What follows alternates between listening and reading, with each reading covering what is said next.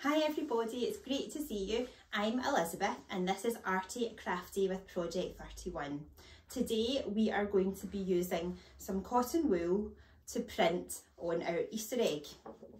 So first of all, you're going to need a black pen to draw your Easter egg shape, some paper or some card, 4 pegs, some cotton wool and 4 different colours of paint. I've chosen green, blue, purple and pink, and I've put a splodge of each of them onto a paper plate.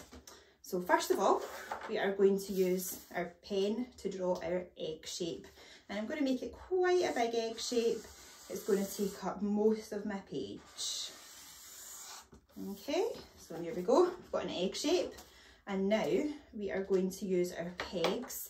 So we're going to grab a bit of cotton wool with our peg, and we are going to dip it in some paint and we are going to start printing with it. Okay. Oh, my cotton wool escaped. So there you go. You can kind of see, I'm going to hold this up so you can have a look. You can see that I am starting to print with the cotton wool. So I'm going to do some at the top that's blue, and some splodges at the bottom. You can do it in any order that you like, any colours that you like. I'm going to change, let's see. I'm going to try 2 pieces of cotton wool and see if that makes a difference, what that shape looks like. Let's do pink. And then, oh, that was different. It was easier to print with 2 bits of cotton wool. What do you think? So then we've got pink down the bottom. The cotton wool's kind of coming apart.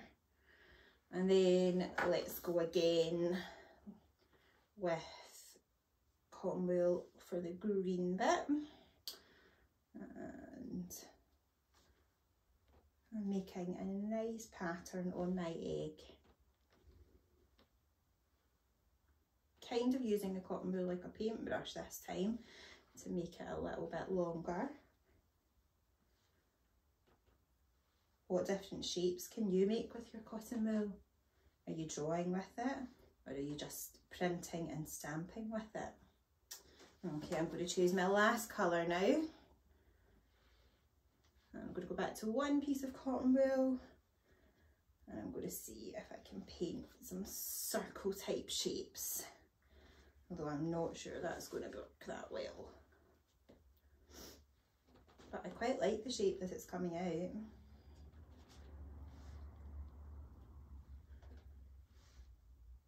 There we go. So now I've got a printed Easter egg. Well done everybody, thank you so much for joining in. See you next time, bye!